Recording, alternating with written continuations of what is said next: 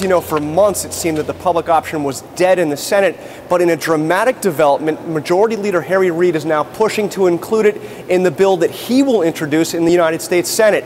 Now, it still remains to be seen whether or not moderates will go along with this, but Reid's actions mean that this idea of creating a new government-run insurance program is now once again front and center in the Senate. All right, Jonathan, help with this. Public option. 2 words, but it could mean like 1,000 different things. What shape could it take to try to garner both Republican and Democratic support? Well, the shape we're looking at is a government-run insurance company that would negotiate rates with medical providers like private insurance does, but which competes with private insurance companies. As for Republican support, Chris, don't hold your breath. It looks like there will be no Republican support for this idea. Not even Olympia Snow likes it.